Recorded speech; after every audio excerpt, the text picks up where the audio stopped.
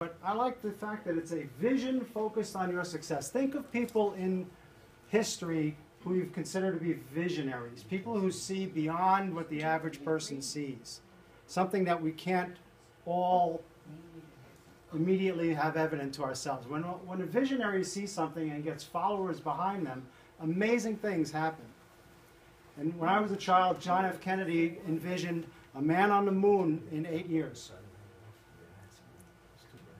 Totally impossible. This was the time of life when television still used the vacuum tubes, if any of you still remember that. To think of going to the moon in 8 years was totally impossible, and yet they did it. Well, if this is Ambit's vision, focused on your success, how have we done? In 8 years, we've created that financial freedom that Cindy was talking about for literally thousands of people. So align yourself with someone who's got a vision, and you can go very, very far with this company. Now I'm going the wrong way. There we go. Any good vision needs to be articulated by a vision statement. Essentially, this is who we are. We are to become the finest and most respected retail energy provider in America. Please notice it doesn't say richest, it doesn't say biggest, although we are kind of heading in that direction. It doesn't say most profitable, finest and most respected. To me, that speaks of integrity, it speaks of honesty, it speaks of fairness. And the gentleman who articulated this particular vision statement is one of our founders on the right-hand side, Jerry Thompson Jr., along with Chris Chambliss, his partner, founded Ambit Energy in 2006. Now, what you need to know about Jerry is my father was a chauffeur, so I learned how to drive. Jerry's father and the rest of his family founded the company that began the 7-Eleven franchise. So I can only imagine the business experience and education in business that a gentleman like that has with those kinds of mentors at the dinner table every night. He co-founded with Chris Chambliss. Chris has experience with another deregulation company called XL Communications that was taking the advantage of the deregulation of the telecom industry and was able and instrumental to bring that company from basically startup to over $1 billion in sales in less than 6 years. A truly amazing accomplishment. Well, how have these two gentlemen done in forming Ambit Energy? They've redone that $1 billion in less than 7 years, actually. So, as far as I know, Chris is the only person ever to have participated in 2 companies with that kind of track record.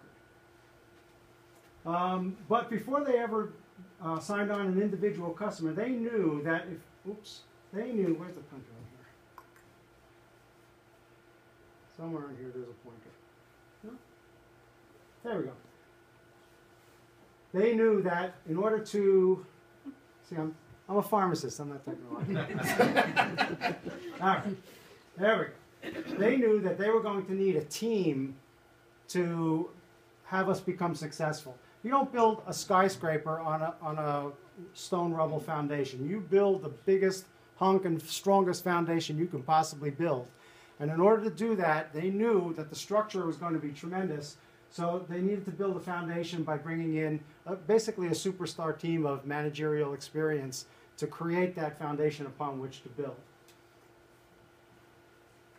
Along the way, we've received a number of accolades. I should learn to look at this thing. It's much easier. A number of accolades along the way. We've been recognized by publications, by business schools. We've received 5 times we've been featured in Success from Home magazine, which is a national publication that has devoted an entire issue to Ambit Energy, which is a pretty remarkable feat in itself. This is what it looks like. In fact, you'll see one of our presenters a little later on the cover of this particular issue. We've also been featured in the Direct Selling News Top 100. We are currently number 12 in the world of companies that retail anything on Earth. 12th in the world. Now, what you have to know is that numbers 1 through 11 are companies that have been in business for an average of more than 50 years, operate in dozens, if not hundreds of countries, and we're only in parts of 14 states. Pretty amazing that we're at number 12 at this point. But one of the really the crown jewels of our accolades is being featured in 2010 in the Inc. magazine's publication of the fastest growing companies in the United States, in 2010, Ambit was rated as #1 fastest growing company in the United States. Pretty amazing track record for those two gentlemen. So how is this all happening? Deregulation is opening the window. Well, what does that really mean? Energy monopolies are being broken up. The government has said that the energy companies can no longer control every facet of energy distribution in this country, and consequently, customers for the first time in their lives have the opportunity to choose who they're going to buy their electricity from. Timing being perfect. Well, you're going to see that in just a second because I think this is absolutely astonishing. Currently, here's our potential market. The orange states are the states that Ambit currently is doing business in. It represents about $72 billion per year in money being spent on energy. Of that, those orange states, we have about 54 million potential customers. And the best part about it altogether to me is that we have about a 3% market share overall. 3%. Who likes dessert? Loanne, what's your favorite dessert?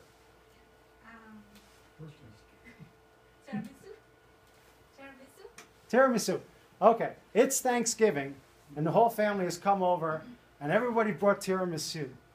And they're finished with dinner, we're finished with dessert, and there's 97% of that tiramisu still on the table for you and me.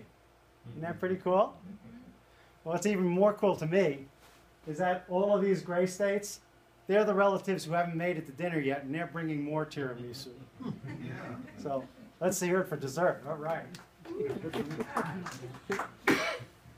So how is this going to work? Well, in the old days, when the energy monopolies were in place, they controlled all phases of the distribution. They generated it, they arranged to have it delivered through the grid, the wires, the infrastructure, if you will, and they also retailed it to the consumer. Now, with the government saying that they could no longer do that, the energy companies said, well, we have this gigantic investment in the actual hard assets of the pipes and the wires and what have you. We'll keep the delivery part. We'll open up the opportunity for other companies to come in and generate, and we open up the opportunity for companies like Ambit to actually do the retailing. So that's where we fit into this particular puzzle. Now, let's talk a little bit about the value proposition for customers. So for customers, we really call it the perfect product or the perfect service. We really don't sell anything at Ambit because you already buy it.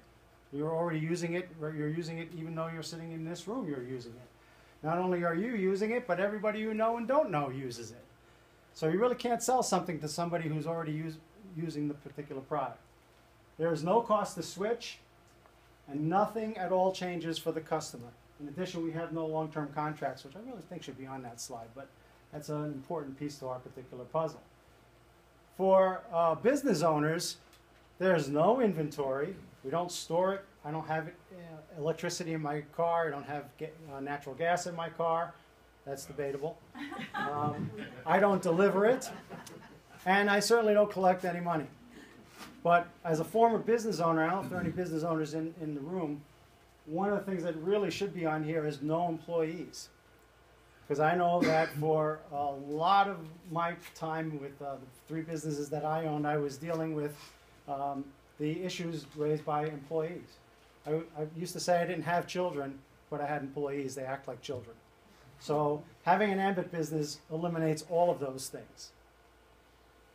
Now, for the customers, we will offer competitive rates in every market that we do business in. Any of those aren't.